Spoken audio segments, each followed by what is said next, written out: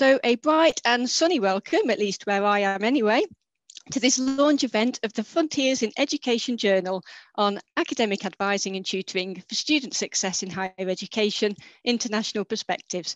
This is co-edited by UKAT, NACADA and LVSA. My name is Claire Zawada. I'm an academic lead at Birmingham City University and a member of the community engagement team at UKAT. We are delighted to have our authors and representatives from Frontiers with us today. Each author will spend 5 minutes presenting an overview of their paper and questions and areas for discussion at the end. So to welcome our authors today, we have Alison Raby, Catherine Woods, Craig McGill, Dion Barton, Catherine Mann, Samantha Ahern, Ben Walker, Hilary Engwood and Wendy Troxell. Wendy is joining us from Texas today, and due to weather conditions over in Texas, the connection may be unpredictable. We have 5 members of the editorial team: Dr. Emily McIntosh, Dr. Wendy Troxell, David Gray, Oscar van der Weinhard, and Liz Thomas. I will now hand over to Emily McIntosh, our UKAT Vice Chair for Research, who will be presenting on behalf of the editorial team. So we will make a start. Over to you, Emily. Thanks so much, Claire. Good afternoon, good morning, good evening, wherever you are in the world. Lovely to see you all. And today marks the launch of our amazing special edition of Frontiers in Education. We've been working on this for the last 2 years. It's an amazing achievement on so many levels to be with you today and to be talking about the launch of this special. Back a couple of years ago when Liz first brokered our relationship with Frontiers, we wanted, as part of the research committee, to really move forward and increase the capacity and the quantity of research in personal tutoring and academic advising. I'll go through some of the things that we were thinking through at the time, but I think it's safe to say that this special edition marks a significant turning point in the creation of advising literature and the important note around advising practice internationally. When the research committee was first established under David's leadership, there were a couple of ambitions, and one of them was to demonstrate impact of advising, and the other was thinking about how advising has outcomes that can transfer into everyday practice, and obviously the research agenda can have a massive impact on that. As part of the research agenda, UKAT established a research mentoring program. Many of our authors are alumna or alumni of that program, which is fantastic to see. And we wanted to support colleagues to conduct and publish research on advising, and several have published as part of this Frontiers special edition and in other areas as well. We've also had the privilege of working with Wendy and other colleagues at NACADA to develop and promote the global advising research space. And Wendy's going to talk to you later on about how this now plugs into a very big project and a thematic study that's shortly to be published. So when we secured a special edition, we went out to lots of colleagues to see what they could be working on, which could potentially feature within the special edition. And this is the ebook that has been published as of yesterday, marks the end of that particular project. Next slide, please, David.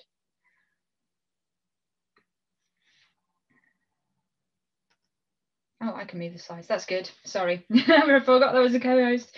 Okay. In terms of personal tutoring publications in a UK context, as you can see from this graph, we've had a number of books and articles published in this space over the years. But the golden age of personal tutoring, back in 2009, there were 6 articles published. And there was another renaissance back in 2017 with 5 articles on advising published. But it's not an area in the UK where a lot of research exists. And one of our ambitions through publishing this special edition was to really promote advising as a research space and to move forward the research and practice of advising as well.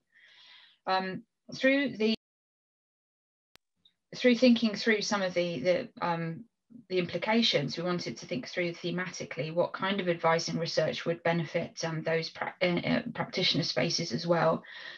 Next slide, please, David. Okay, so UK peer-reviewed publications in detail. There are currently 10 books out there on advising, 1 forthcoming through critical publishing this year, hopefully. From 2002 to 2018, there were 42 peer-reviewed articles in the advising space published in the UK. But between 2019 and 2021, there's been another 8 articles that have been published. This special edition includes 14 articles, which, as I'm sure you can see there, is a big and significant contribution to the research space in advising. In terms of other journals where research has been published on advising, there are 3 articles in the Journal of Further and Higher Education, published between 2019 and 2021. And the important thing to note is that, that Frontiers offers these in a curated space. The other articles are from Education Action Research, Active Learning in Higher Education. Ben's article, Ben is one of our authors, and he's also published an article in Active Learning. David and others have published in Further in Higher Education.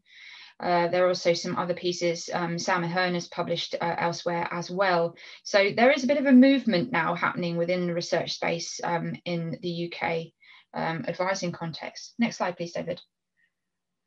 So a quick overview of the special edition. We have a very strong editorial team. It's been an absolute privilege to work with my colleagues, Liz, Wendy, Oscar, and David.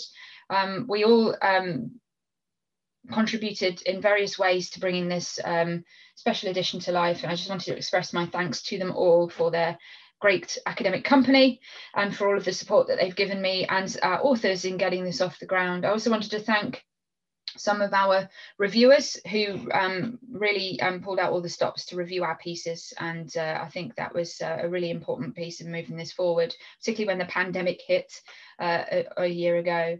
So our ebook and our collection features in Frontiers in Education with a particular strand of leadership and education. There are 14 articles in total, written by 25 authors and global contributions to advising. We have contributions from the UK, the United Arab Emirates, the USA, and Australia.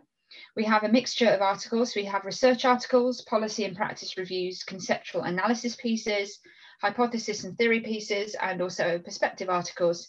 And the articles can be accessed with the link there. The ebook was published yesterday and can be directly downloaded as a PDF on the website. Next slide, please, David. There are loads of core themes and contributions. So the editorial outlines the contribution of the collection to the advising research space. But there are 5 substantial themes within the contributions themselves. So some pieces look at the skills and competencies of advisors, looking at professional standards, the design and development of digital training resources. Others look at the impact of advising on student engagement, student voice, partnership, student transition. Some articles look at the application of tools and techniques in advising and tutoring. Some look at the impact of advising on attainment, mental health, and student well-being, and others at technology, learning analytics, online spaces in advising and tutoring.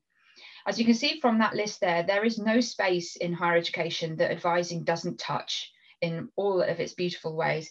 So I think hopefully this special edition will emphasize just how important advising is to pedagogical practice. And through Wendy's work with NACADA, really bring this into mainstream learning and teaching spaces and talk a lot about the impact that advising has. One of the things I did want to say as well is that the editorial does take into account how higher education has been disrupted significantly through COVID-19 and offers some inroads into how advising can help with those spaces as well. Next slide, please, David. So we have some key contributions, and it's lovely that many of our authors are here today. A big shout out to Catherine Mann, who is staying up way beyond her bedtime to be with us from Australia today. So thank you so much, Catherine, for being here. We have contributions across 3 sections of the ebook. So the first section, we have contributions from Craig McGill and colleagues, including Dion. And then we have Ben, Catherine, Luke Millard and his colleagues from Birmingham City University. We have Annabelle Yale, Alison Raby, Hilary Goldspink, and then we have Catherine, Angela Partington, Ricky Lowes, Sam Ahern, and myself, David, and George as well. And then we have my colleagues as well from other universities too. So I'm rambling now because I am aware of time. So I'm going to ask for the next slide, please. Okay, so we have already had or garnered a lot of impact since these articles were published. So Frontiers operates in an online first space. And what that means in practice is that as each article was reviewed and accepted, it was published on the Frontiers webpage. And so we've already had quite a lot of impact. There have been over 22,000 views on the research topic page now. That figure's gone up, and almost 2,500 article downloads. There are some articles with over 3,000 views already. And Wendy will talk to you about the impact that that has on the content analysis. But I think those figures are really reassuring and show that this is a much needed and much wanted space for colleagues to explore. And Wendy will cover that later. Okay, so without further ado, I think we are going to introduce our first speakers. So next slide, please, David. It's my very great pleasure to introduce Alison Raby from the University of Lincoln, who's going to talk to you about her article on student voice in personal tutoring. Alison, over to you. Thank you, Emily. So my study focused on student voices within personal tutoring at the University of Lincoln. I asked the research questions: what do students think of their personal tutoring experience at the University of Lincoln? Do students see themselves as partners with their tutors? What language do they use to describe that relationship? And how does the experience of international students compare with home students? I started off with a lit review, which you can read in the article. I'm not going to go through that now. Then an online questionnaire followed by 30 semi-structured one-to-one interviews with students across all the colleges at the university. 167 students responded to the survey.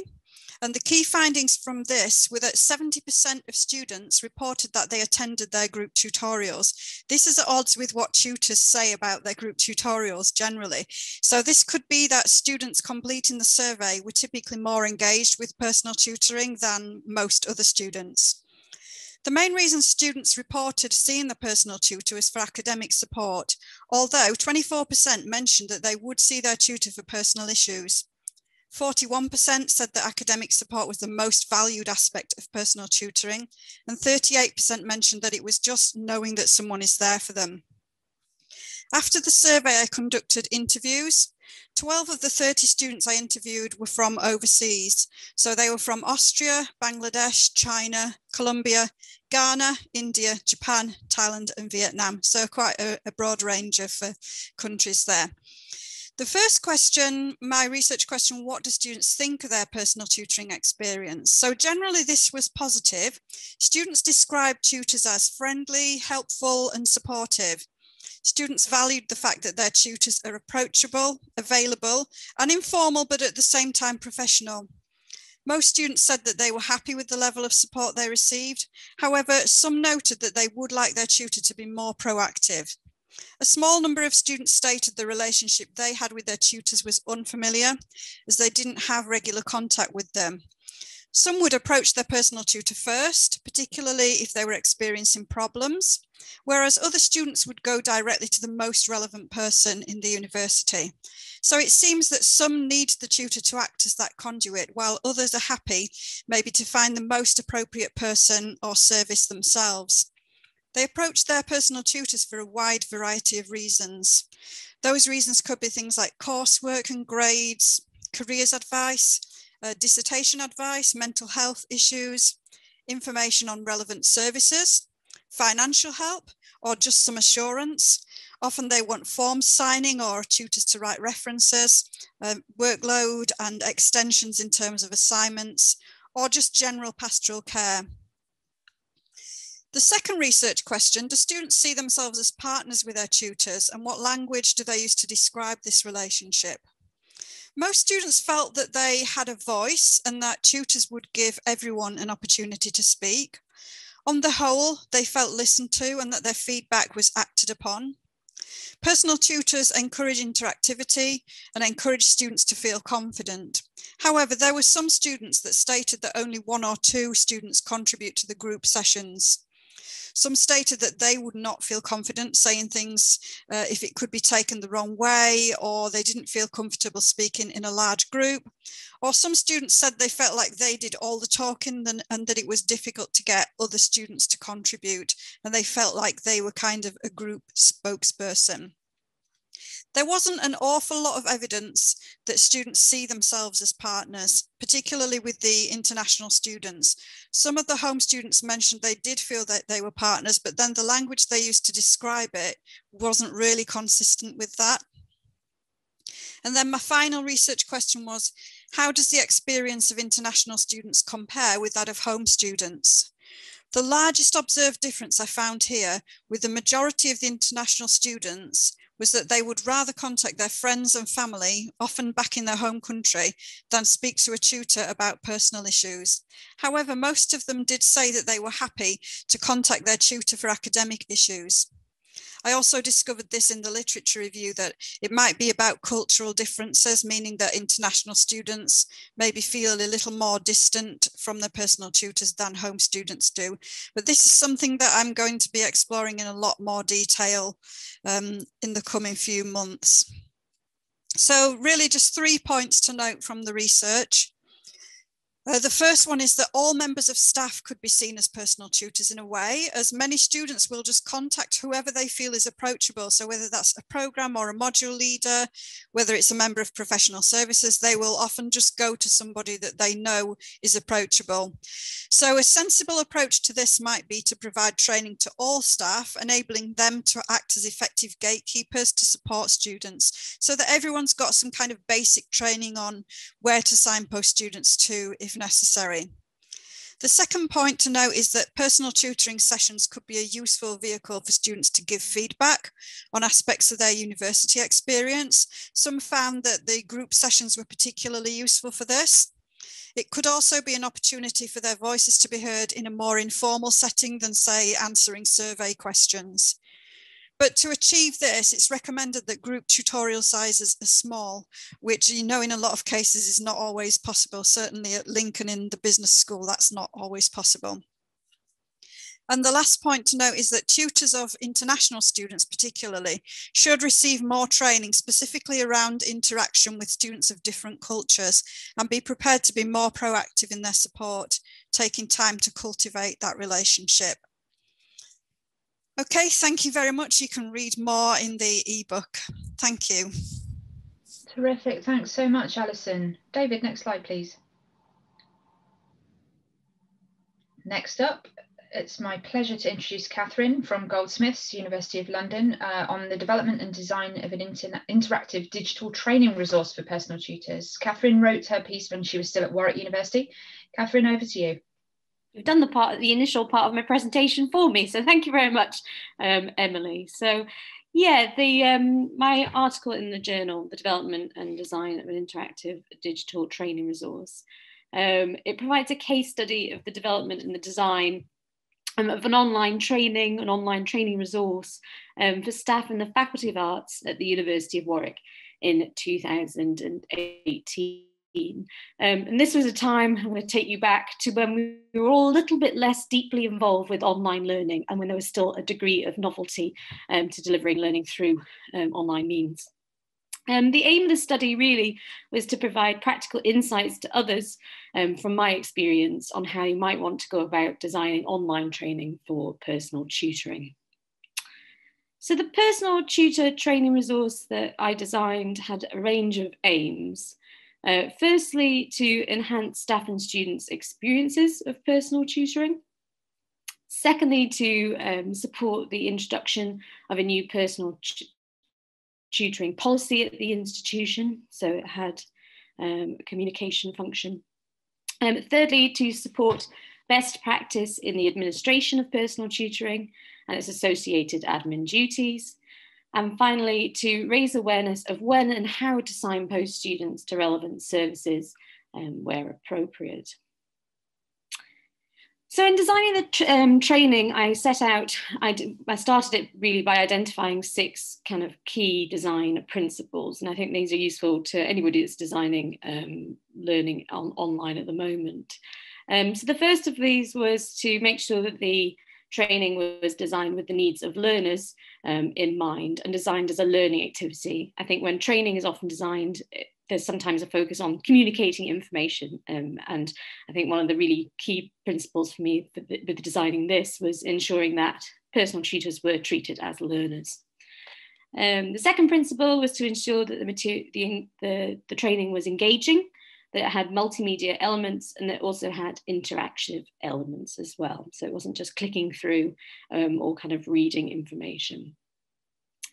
The third design principle was that the training was designed with input from stakeholders from across the university at every stage. So that was good for promoting engagement and also for ensuring that the correct information was provided within the training. Did a lot of the work for me.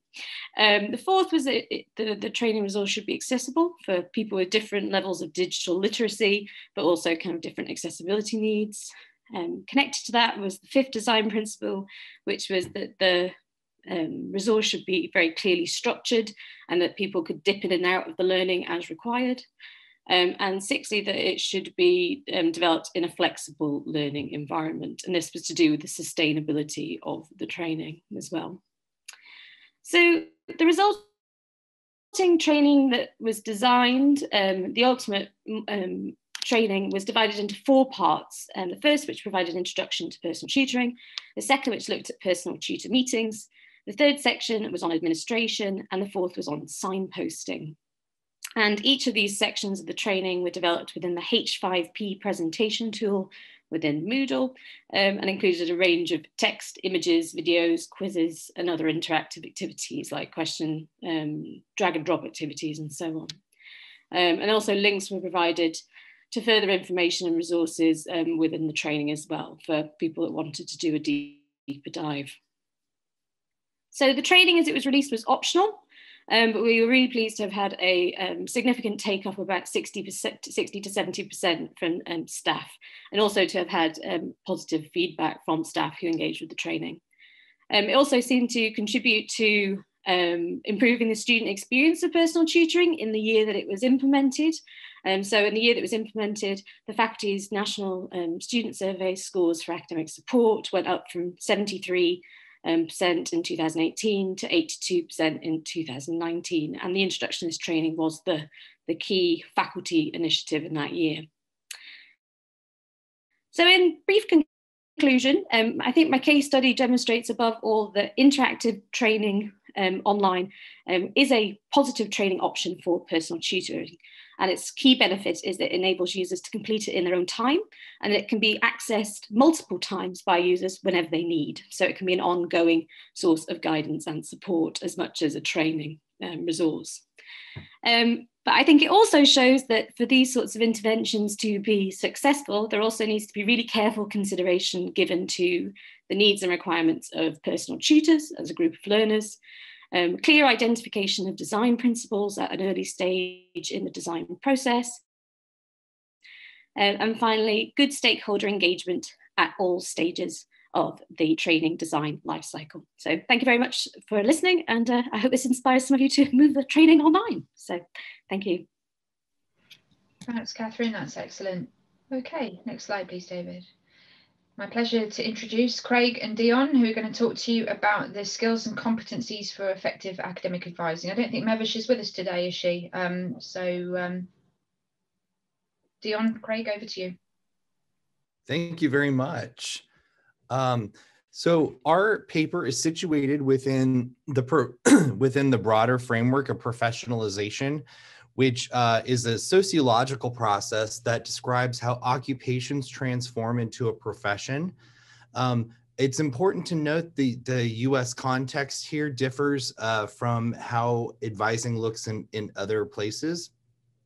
In the US, there are both faculty advisors who teach and do research and service and then also do advising. But there are also primary role advisors whose main role is to work in an advising setting.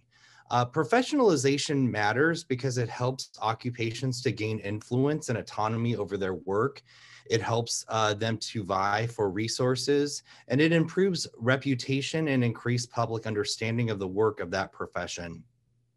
So our paper comes out of my original qualitative study, which was my doctoral dissertation research, in which I examined the perceptions of 17 NACADA leaders about the professionalization of academic advising. This was done through semi-structured interviews, which lasted anywhere from 1 to 3 hours. And this was done in the fall of 2016. Initially, I did open coding that produced not only my dissertation, but further produced 3 other papers, including a specific focus on leaders' attitudes about professionalization, the academic advising process itself, which will be published this spring in the NACADA journal, and 2 papers that are in progress, which describe features of a profession and also kind of looking more closely at the career ladder issues and academic preparation within academic advising. For the current paper, I recruited 2 outstanding international colleagues to help me look at this data through their own lenses and non-North American experiences. And for this paper, the data set was re-examined using a deductive coding approach or directed content analysis. And so I'm going to ask my friend and colleague Dion to talk about our findings using this approach. Thanks, Craig. Thank you. So with Craig's data, we examined it for evidence of professional values, professional skills and behaviours, and continued professional development or education, it's known in the US. In terms of the professional values, the results indicated that the key values that advisors, tutors should embody include caring for students, a desire to work with a diverse body of students, and a commitment to student success. In terms of professional skills and behaviours, we found that advisors, tutors need to possess patience and empathy, listening skills, and have the ability to oscillate from the tiny details to the bigger picture. Also, effective communication, understanding of the curriculum, and collaborative efforts came out as key for advisors and personal tutors. And a strong tutoring relationship needs to have that communication in a manner that values the diversity of student experience and backgrounds. And then finally, our findings confirm the importance of continued professional development and training for advisors and personal tutors so that they can be informed of international best practices and remain informed of institutional changes. Thank you.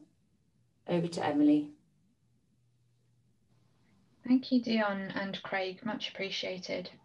Over to Catherine from Melbourne. Hi, Catherine. Thank you so much for staying up late to be with us today. Catherine's going to talk to us about advising by design, co-creating advising services with students for their success. Catherine, over to you.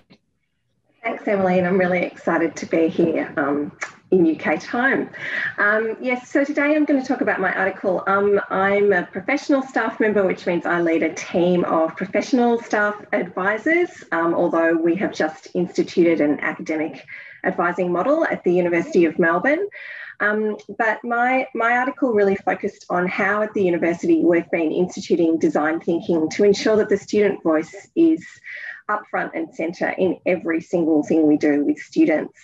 And what I examined in the paper is really how that process has become embedded and what we've done to design that throughout the university. Design thinking is a kind of pedagogically and methodologically sound method. It's been used in education for a long time. It's used in many other disciplines as well, but it really creates space for students to concentrate on their own learning outcomes and to really embed action learning. It's also something that is systemic. So at the university, we use it across a range of stakeholder groups, students being one of them, but also staff, academic and professional staff, and even the business side of the university. So it really enables lots of people to come together with lots of different voices. But in the area that I'm in, which is student success, it's become a mantra to always say when staff come up with new ideas, but what do students think? Let's test that on students before the idea even becomes any sort of project plan. And the university's done that at both the strategic as well as the operational levels, so that at a university-wide level, any project that comes forward that is to do with students starts with design thinking workshops or human-centred design workshops. And this is quite different in terms of engaging student voice than the traditional stakeholder method, where there may be a project that then is taken to the to the students to be consulted with to see what they think. This is really a ground up kind of process with students being at the centre. And so they're really at the beginning, and it's really about how you set up projects. One of the benefits of doing it this way is that you reduce the lag time that often comes with large data or big data. In many projects, they can take months, if not years, to get off the ground when you're actually looking at a university-wide strategic initiative. And this can really help get some of those ideas fast and mitigate any risk around deep investment in projects that may end up after that lag of not being relevant to students. So I looked at kind of 4 different ways we've embedded it within the university in 4 different little mini case studies. The international onboarding experience, we have about 40% of our students, we have about 65,000 students at the University of Melbourne, and about 40% are international. We were really, really interested in how to design the journey from the minute the student gets the offer to the minute they step on campus and what that looks like. It gave us a real opportunity to think about pre-commencement advising and how we would engage students with other students to learn about the university at a point which really seized on their moment of excitement, receiving that offer and wanting to then do something about it rather than waiting a couple of months until the university experience began. So that was a really eye-opening exercise for us to engage in so that we could really create relevant advising services. We ended up using later year students to do peer-to-peer advising for that particular project, as we learnt that students had different perspectives, obviously, to what staff thought, and really grounded us and made us change some of our views. In terms of that change process that can happen with design thinking, I think one of the most important ones for the university was a project we did around supporting student performance. One of the areas I'm responsible for is students at risk of poor academic performance across the whole university. And we had an established process, but felt that it could be vastly improved. And rather than staff designing that, really wanted to work with students. What was it that they would like to see that would really support their academic performance? And the way we set up the project was that there were some hypotheses, but before we went forward with them, we ran the HCD workshops with students to find that, in fact, our hypotheses were not on the right track. That, in fact, students conceptualise this vastly differently to the way staff did at the university, and that point of intervention was too late and not relevant enough for students, that they wanted support much more upfront. This led us to a number of different projects, and in fact, I must say during COVID has been one of the most exciting things that has enabled us to accelerate the outcomes of this project by instituting a student outreach and referral service so that we can provide personalised, intrusive and intensive support for students through partnering with our business intelligence team to use predictive analytics. So that's been a fantastic outcome from that. One of the other projects was at a more operational level, a co-curricular award for our students. How do we get students to engage in co-curriculum as well as curriculum? How do we get students to be fantastic, well-rounded graduates? And we put out a call on our student portal, and we had over 400 students respond to that. We selected 4 groups of students, about 150 in the end, to run intensive design workshops. And one of the methodologies that the university has been using is the British Design Council's Double Diamond method. We had students in 2-hour workshops where they implemented that particular methodology within those 2 hours to actually create, ideate, change and produce their own co-curricular awards. So as a learning experience, it was fantastic to see the students engaged in intense action learning, to see them come together and make new friends, to learn with each other across disciplines. And to see students who don't traditionally represent, not our student leaders or our student representatives, but whenever we do human-centred design workshops, we make sure that we get students who perhaps haven't engaged with the university in a formal sense before, who don't know how it works, who just experience the university from a standard student perspective. So it's always a very refreshing experience for us to hear students who are not political, who are outside those kind of hierarchical structures. So that offers that fresh voice. And our final project that I talk about in the article is at a very localised level, where we're trying to engage more students in advising. We do a lot of one-to-one advising, and we're trying to extend it to group advising. So getting students to design their own student experience through using design principles. And that now we've been running for 3 years, and students come along, and it's extraordinary to see them learn from each other and to discover that there is more on offer than what meets the eye.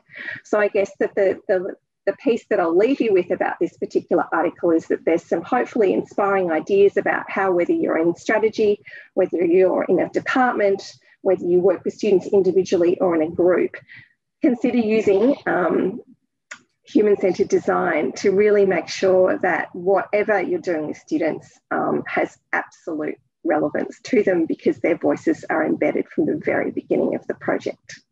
Thank you. Superb, thank you. Much appreciated. Next slide, please. Okay, my pleasure to introduce Sam Ahern from University College London. Sam has been doing some very important work on learner analytics, and she's here to talk to you about her step change framework. Sam, over to you. Hi, thanks, Emily. So the step change framework is actually from Universities UK, and it's something that got published back in 2017. So I'm just going to put a little context into this, that I look at this through 3 very different lenses because of my background. So I was a secondary school teacher. I was a form tutor for 8.5 years. I've been an information security officer.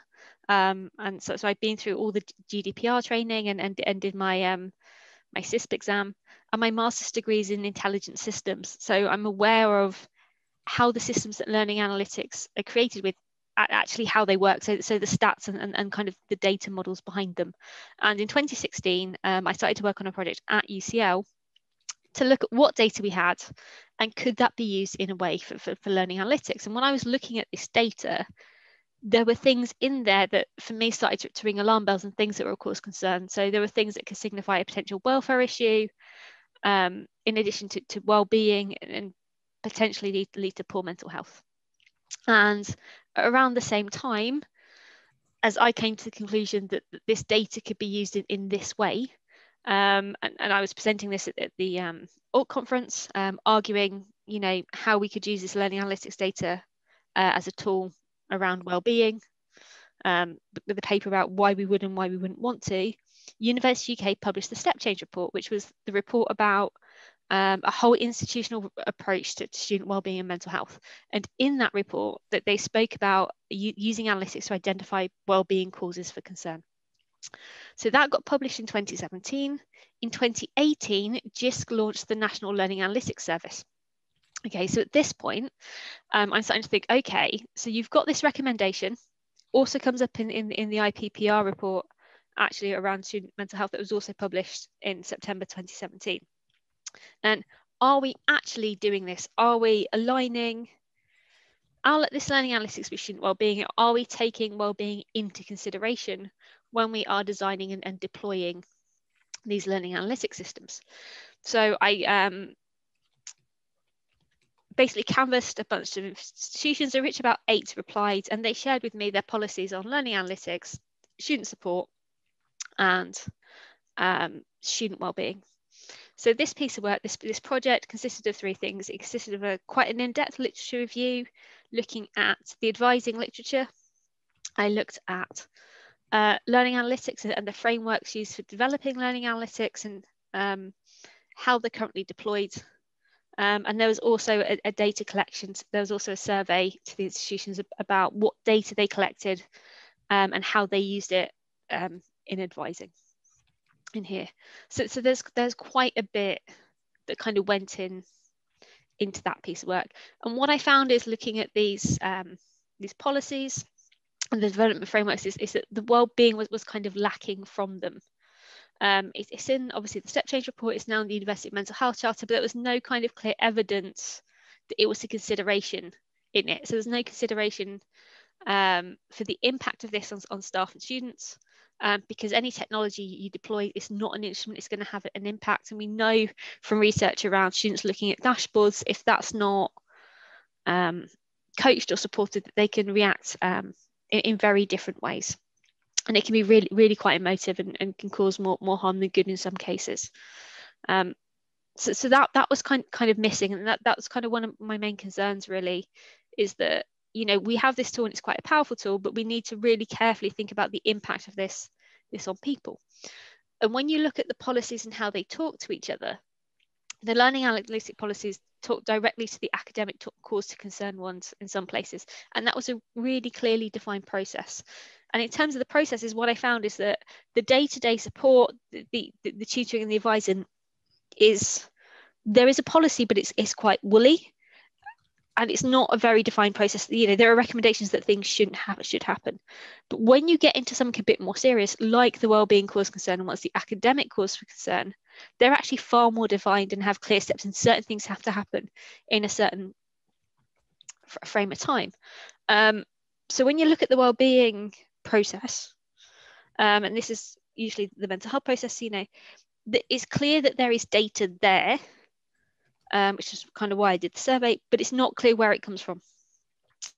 And there's not a clear communication between the two policies. So in some cases, the learning analysis policy explicitly mentions the academic cause for concern. There is no explicit connection between the wellbeing and the analytic stuff. On top of that as well, you don't get communication in the way that you would like. So you don't get communication between professional advising necessarily and advising around wellbeing with personal tutors. Okay, and that can be quite tricky, because you can have a personal tutor that's pushing a student on the academics, not knowing that there is an anxiety issue. So there needs to be much more comms there. In addition to all of that, just in general around learning analytics, there's still very little good quality evidence, or what we'd say proper evaluation studies of any of the interventions working. So we've collected data, we've rolled out systems to do this, which, you know, you can see that some of this data might be quite intrusive to collect. It could be seen as surveillance potentially, but we still have no real evidence that it actually works, that any of these interventions work. So then if you want to pull this data, you want to use this for things around welfare and well-being and potentially mental health, which are much more complex and difficult, you know, and have far more potential serious side effects, then that needs a lot more study and a lot more consideration. But it also means that you need to be much more careful, because the minute this data could be used for those purposes, it suddenly becomes special category data. So it does need an awful lot more care and consideration. In addition to that, is the data that we have adequate?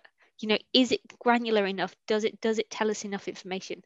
And this is where current dashboards may not be completely up to scratch. And it's a piece of work that I'm starting to look at now, really.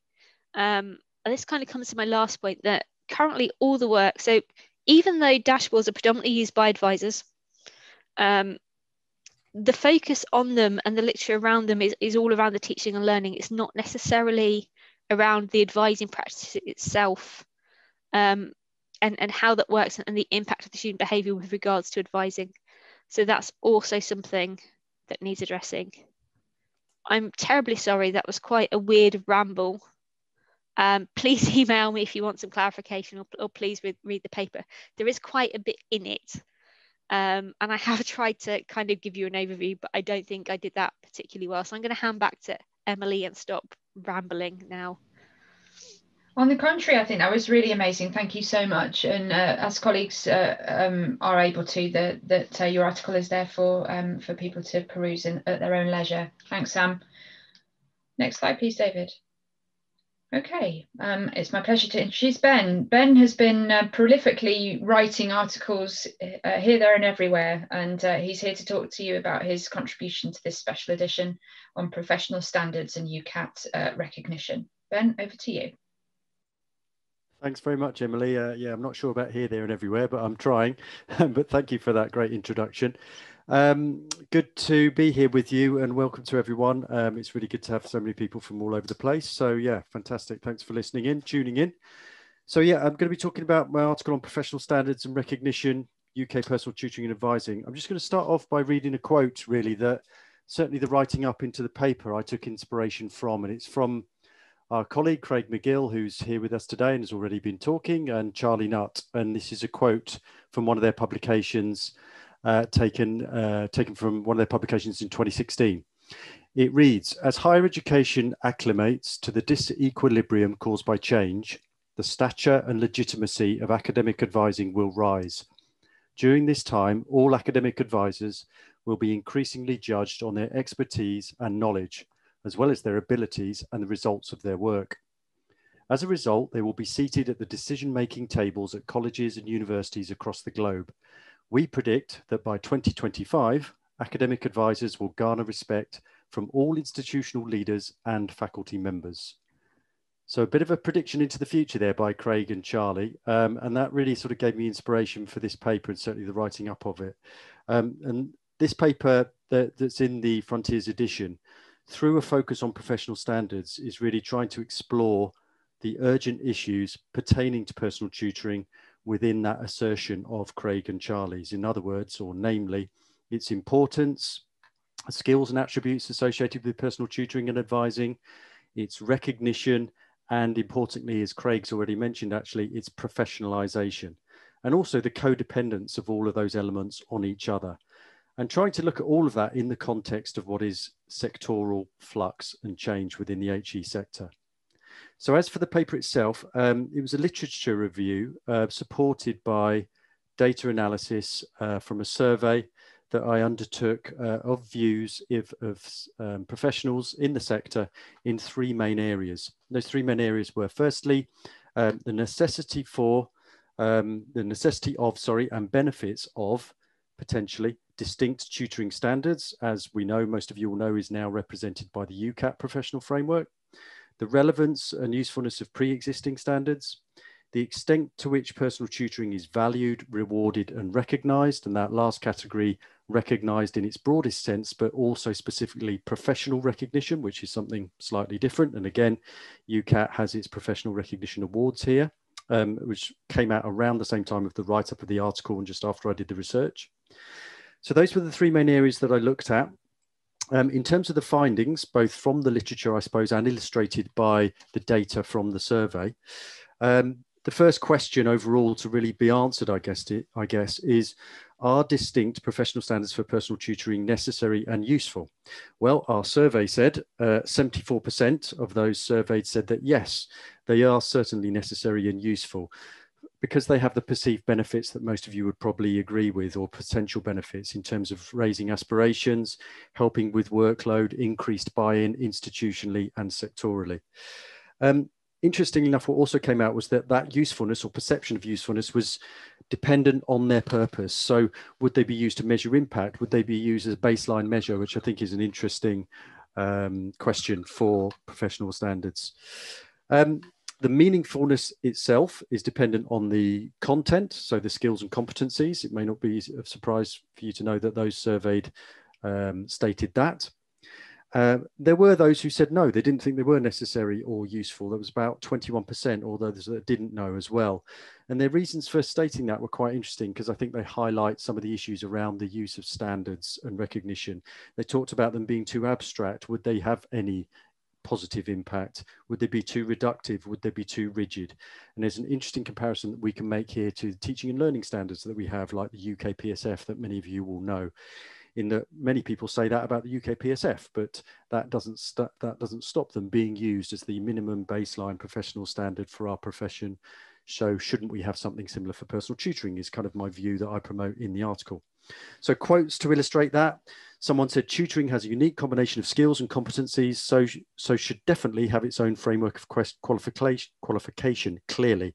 And those in the 21% who said maybe no, they're not needed, said perhaps maybe the UK PSF should just have more emphasis on it, as in tutoring and advising. Second question, main question looked at, I guess, is, are pre-existing standards relevant and useful for personal tutoring? Of those surveyed, about 74% that said that the UK PSF was useful and relevant for personal tutoring.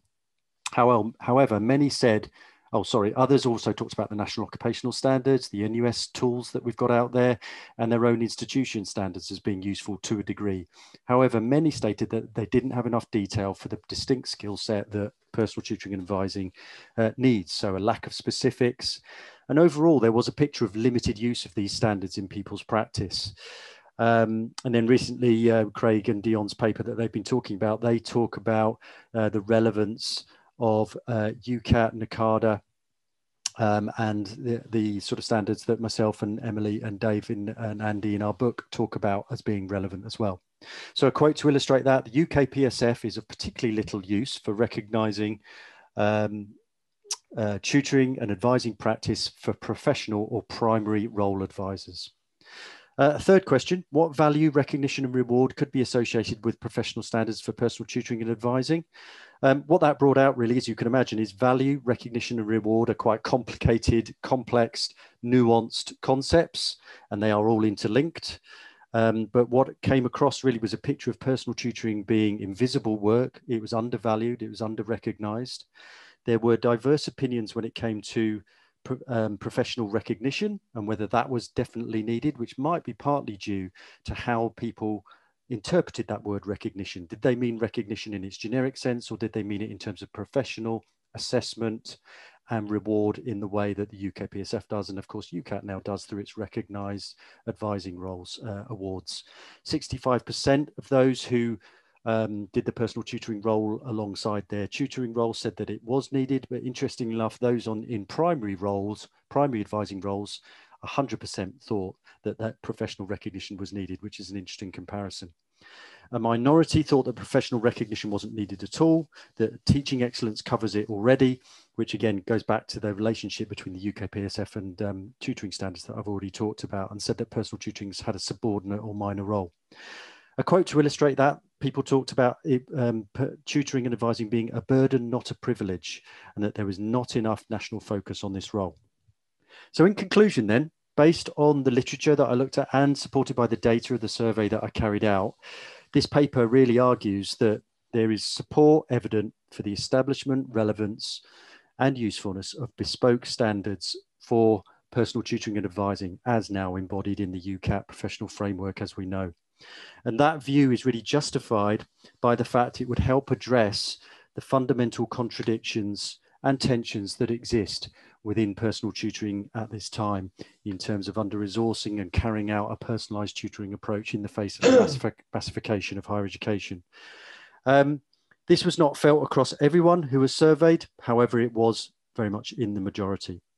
And just lastly, in terms of implications for policy, research and practice, really what this paper argues is that the embedding of standards and professional recognition for tutoring and advising is highly necessary, that value and recognition and impact, there are parallels there with the UK PSF and a lot we can learn from that because there is a mixed picture of evidenced impact when it comes to the UK PSF and teaching and learning.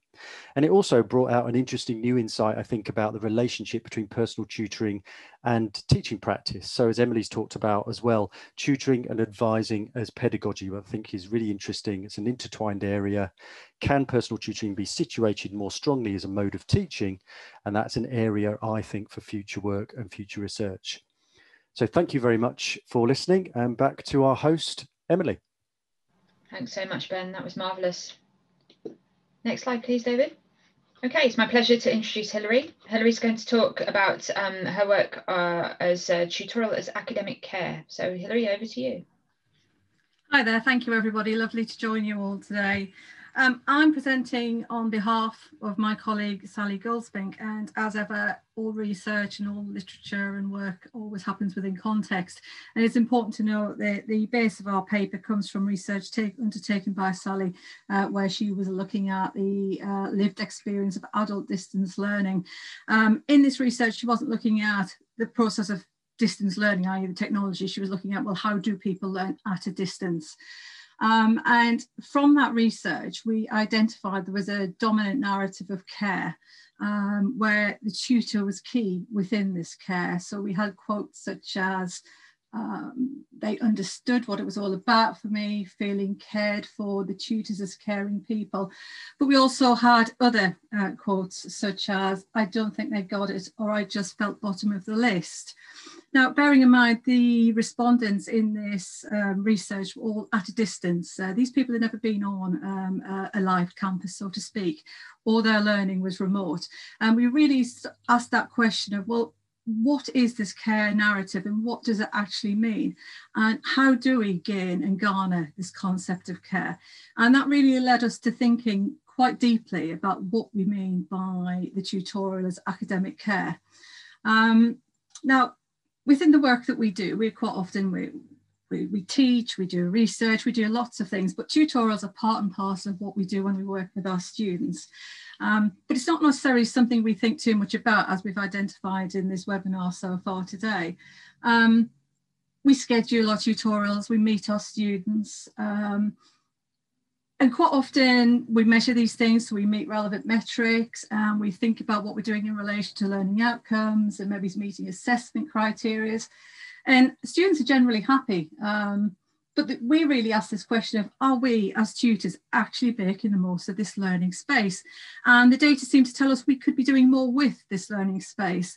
So we took it upon ourselves to look at what we mean by this idea of care and how care can be used within the academic tutorial process. Now, the literature on care suggests that care is the connecting to others in terms of values and personal disposition. And Noddings relates this to education by stating it's a state of being in relation to characterised by receptivity, relatedness and engrossment. And they're all really nice ideas, but what do we actually do with these things?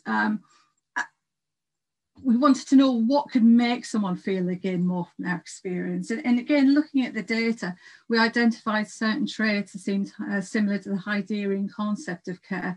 And here care is framed as solicitude or as an attitude towards others. And this started to really speak to us by looking at 3 different types of solicitude. The first is indifference, where the other person goes unnoticed. And I don't think that really happens in academic tutorials. However, there's an authentic form of solicitude. And I think this is possibly where we accidentally leap in too soon.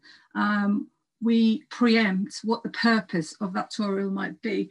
We preempt what the value of that tutorial will be. We preempt what it is we think is going to occur within that tutorial. And that is often framed in relation to what it is the student is learning and how it is the student needs to prepare that learning in order for some other form of assessment. And actually, it might be at this point that we're disabling students because we're leaping in too soon, and we're not giving the students the space to really be curious about their learning and to be courageous when they're learning, to ask hard questions, to have that independence, to be able to think, I think this is what I understand, and I think this is what it means, but I need to play around with these ideas in a safe context.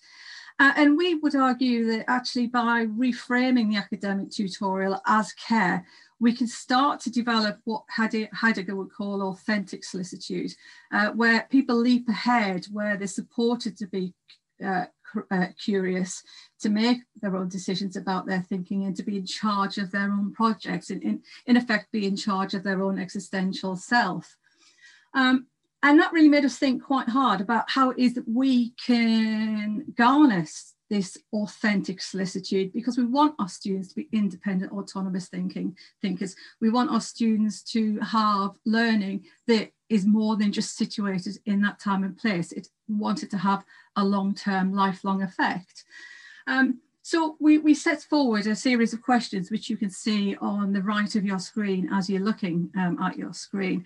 And with this, I developed a number of questions that we as tutors can ask ourselves during our tutorial spaces, but also to flip it around for students to ask the same questions about themselves, about that tutorial space.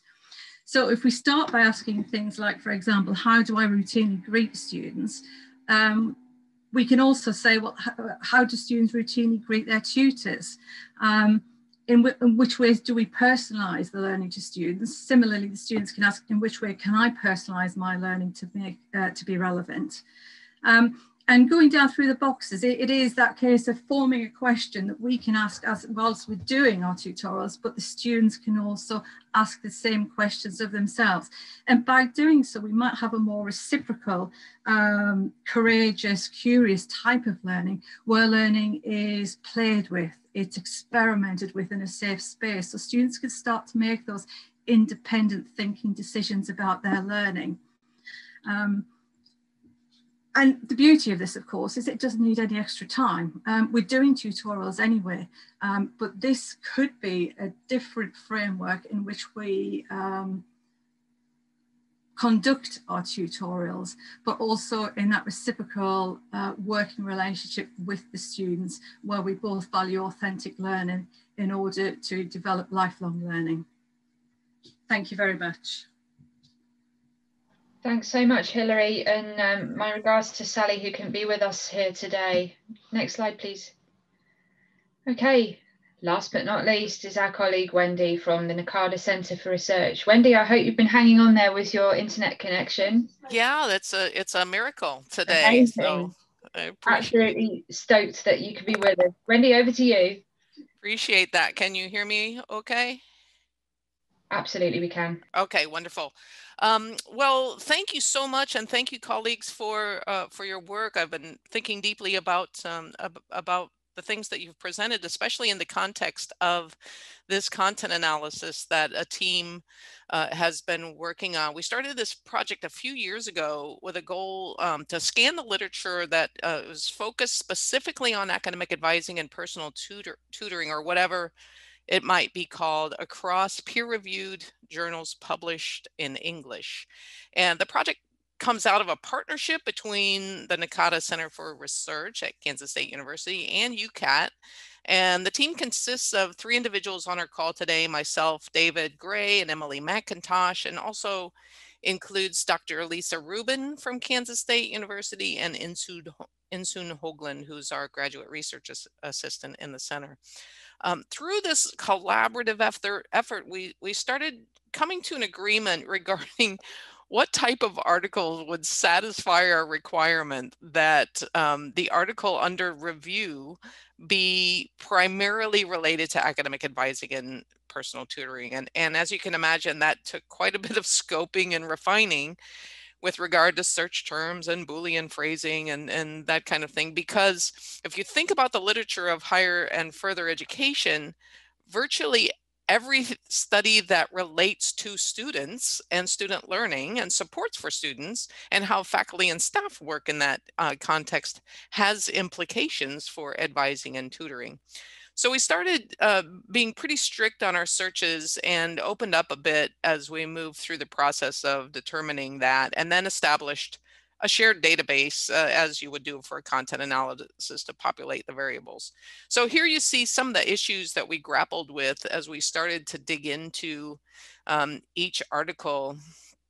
With regard to the scope, quite honestly, this is where we've really struggled putting this first study to bed, because the more we read each article, the deeper we are engaging with them, and the wider the threads really have spread with regard to the complexities of the influences, contexts, and theories related to advising. But eventually, we landed on the data set under analysis. So you can jump to the next slide. So this was quite surprising to us. We ended up with, out of tens of thousands of potential articles, we ended up with a little over 700 articles.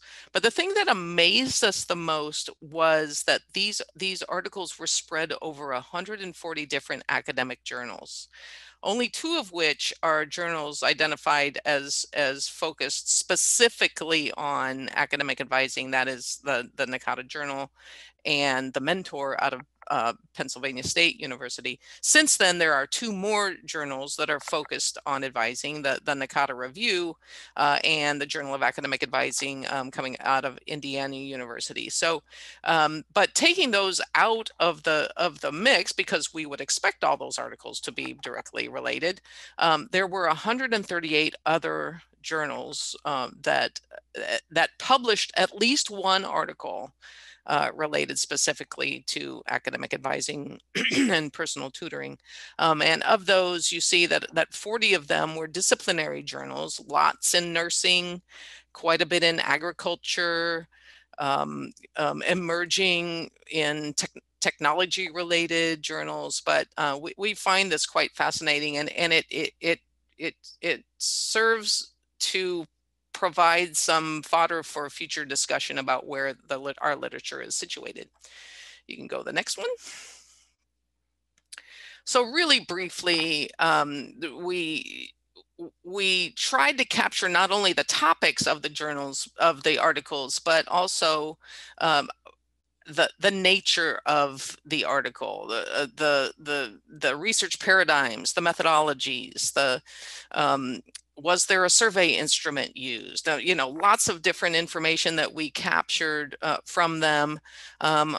Really, our kind of first pass at our continued pass at this revealed about 2/3 of them were in the social sciences, about 1/3 of them were humanities oriented ones. We know there is an emerging call for arts-based studies related to this, or a new scholarly inquiry book that's coming out has an article, a chapter on advising related research in the natural sciences, for example.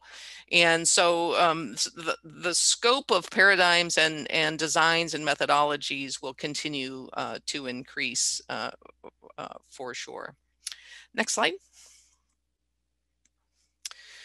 So beyond the research paradigms, the NACADA Research Committee some years ago established a research agenda framework through which existing and future advising related scholarship can be situated. And there you see that across the top, the 3-legged stool made up of the impact of academic advising, personal tutoring on, usually focusing on students. So work with students, and think of the first study we heard about today, for example, would be situated in that.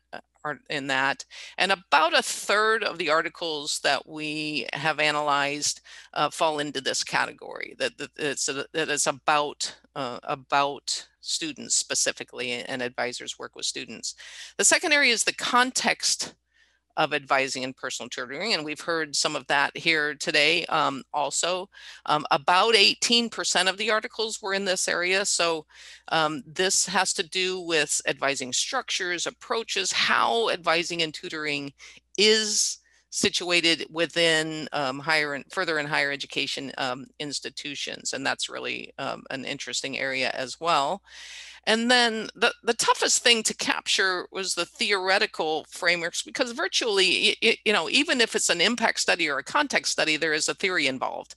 And so, but there were many, especially the humanities oriented ones, that were focused primarily on some use of some disciplinary theory within the context of advising and tutoring. And so these are not mutually exclusive, of course. You're already thinking about challenging us in these, but the framework has worked well and continues to stand firm. So all the articles you've been hearing about today will be added now to our ongoing database. It'll be interesting in this case to compare how the research team would catalog each of your articles, and how you and your author team would situate your work across the variables we're capturing. So look for an email from me coming up. That would be really interesting. And so very briefly, as I finish, let me give you a peek of some major trends we've been seeing. You can go next.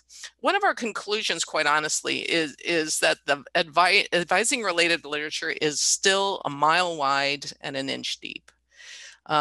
While the topics across by now is over 800 articles, because we continue to interrogate the literature for the articles that we're continuing to include in our database, just not being studied in this manuscript. While the topics represent a wonderfully broad scope of areas, it's challenging to pull them under relevant themes and buckets of topics, as you can imagine. But some of the areas are identified here that you can see on the screen. One thing we'd highlight is an overabundance of studies in the social sciences that focus on really indirect measures, perceptions, feelings, reaction to services. Too many satisfaction studies, in my humble opinion, because advising and tutoring is much more than satisfaction and customer-oriented types of things. We could get into that later.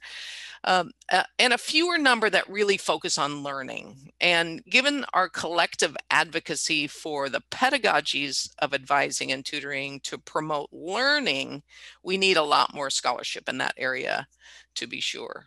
So we've identified a few emerging trends over the last few years in the data set. Obviously, the use of technology was emerging even pre-COVID, and that will likely eclipse the literature over the next couple years. Advising technologies have also promoted the use of predictive analytics, using algorithms of metrics to predict future success. And advisors and tutors are being asked to intervene in some appropriate ways and, quite frankly, some frightening ways. Speaking of deficit-focused formulas and labels like at risk. Advisors know that success is complex. It's a complex construct that involves a lot more than standardized tests and scores and past grades. So this is a critical area for future research. You see some other areas of emerging focus, one of which I'd highlight is the emergence of electronic journals like the Frontiers in Education journal. So how academic writing sees the light of day in this area is increasingly positive, but also some cause for trepidation, because as we dug into those 138 academic journals beyond the advising focused ones, it was clear that in many cases an advising related article squeaked through as the only article of its type in that journal. So the question is why? Is no one else writing in that area within that discipline, or what is the gatekeeping issue with editors, editorial boards that we need to address? Whose voices are not yet being heard, and how can we continue to promote scholarship from practitioners, those who are at the front lines of our work with students? Lots to talk about there. But finally, I get to my final slide here, so we can get to questions. The team needs to come to term that we need to put our arms around this current manuscript and finally hit print, hopefully within the next 2 months. That's our goal, so we can launch this project to be much more public facing. So the plan is to move these articles and the ones that we've continued to gather into a searchable database that will then allow all of you and other scholars to dig deeper into this pool of work for secondary analysis, for position papers that come from trends and gap analyses, and professional development opportunities within advising units and across collaborative networks. It'll be important continually, and I know the UKAT Research Committee under Catherine's leadership right now is working on an agenda of diversity, equity, and inclusion type studies, studies that use critical theory, social justice to highlight the lived experiences of our students of complex identities are really important, and to interrogate the systemic issues within higher education that we see. So finally, most specifically, this analysis of both content and context is serving 4 related purposes. And I know that UKAT and LVSA and Catherine's work in Australia and many other places across the globe are with us in this, is to explore the evidence for academic advising as a field of inquiry. We want to illuminate the heuristics of advising related inquiry, if we consider this a profession, as Craig and others have stated, and a discipline, to really promote the discourse that addresses the complexities of academic advising and personal tutoring and the research that that entails, and then to establish a range of literature and point to the future of the scholarship of advising it, and really to promote scholarly advisors and scholarly personal tutors, and related to the type of pedagogical research that is done in a lot of disciplines. So I'll stop there. I believe we head back to Claire on this and ready for some interesting questions. Thanks so much. Thank you, and thank you to all of our presenters. That was ever so interesting, and I'm sure the presentations will provide some ideas for future developments amongst our members. We are turning to the chat window now to take questions. So if you have a question or an observation that you would like to make, please do type it into there for the attention of the presenters. Thank you. We'll just give you a few moments to type in there.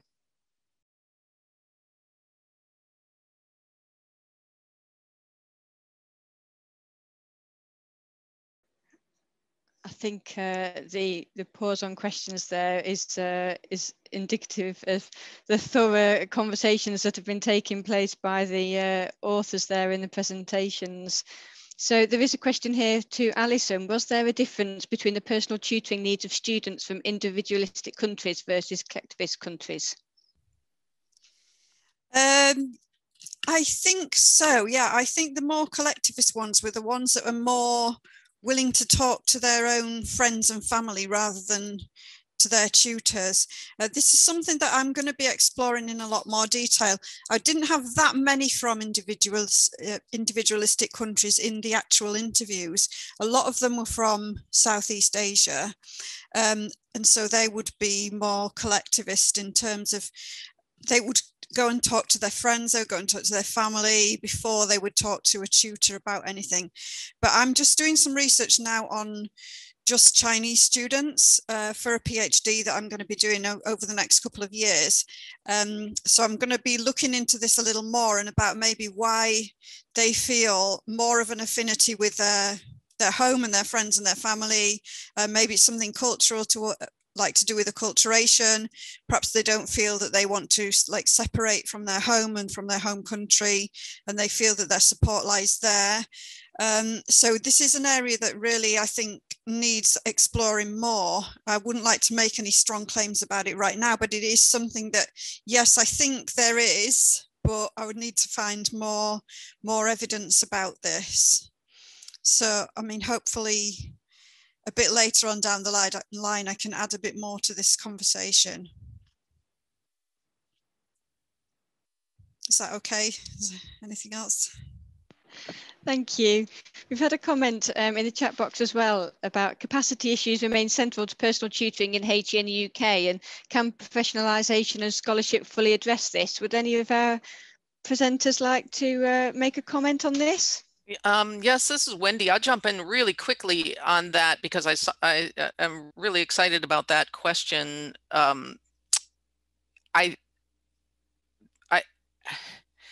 How we describe the work that we do and the aspirational work that we do is critical to the capacity issue. And what we find, at least in the States, is that academic leadership rarely give agency to academic advisors, and we would call personal tutors faculty advisors in many cases, rather don't give them agency to talk about the deeply complex issues that that they work with every day. They want to see very simple metrics. They want to see retention numbers and graduation rates without giving space for the complexities of what goes into the binary 1 or 0, that is, did they stay or did they go, did they graduate or did they not. And so the scholarship really needs to continue to get deeper and more complex and more substantially thick, if you will, and get into the hands of academic leaders. It could be that the COVID world, I've been hearing from a lot of colleagues where the advising is being elevated because they are really the front line of their work with students right now. So being able to capture that not only locally in your context, but also within the literature is really important. Just to add to what Wendy was saying, I've put a few comments in the chat bar, and in the UK particularly, I feel that we just cannot not make space for this. And the fact that many institutions still have not timetabled or allowed space in the mainstream timetable for advising to happen sends a very strong message about its importance or lack of importance in achieving student success. In the editorial, we were bringing together some very strong strands from the collection itself around the evidence, emerging evidence that student success relies very strongly on this relational pedagogic practice. And I think for any decision makers out there in terms of looking at strategies that work, mainstreaming advising, giving it the space it deserves to thrive, is a really important part of understanding what this sense of belonging is really all about. So I think any evidence that we can provide about how advising contributes towards student success and all of the other parts of the student success ecosystem that advising touches is a really important part of our purpose, I think, in making sure that advising is mainstreamed and seen as a mainstreamed pedagogic practice. Thank you very much for that. There's a few comments that are coming into our chat bar here, but I think we're reaching the end of some of our specific questions now. So thank you to everyone who attended today, everyone for their comments on the chat, and of course, thank you to our authors and editorial team. The ebook is available on the UKAT website under the resources tab, and it's also been sent out to our registered attendees via email. If you have any difficulties in accessing this, then please do let us know. Please keep an eye on our media channels for further webinars and events, and details of when booking on these is available. Enjoy the rest of your afternoon, and goodbye.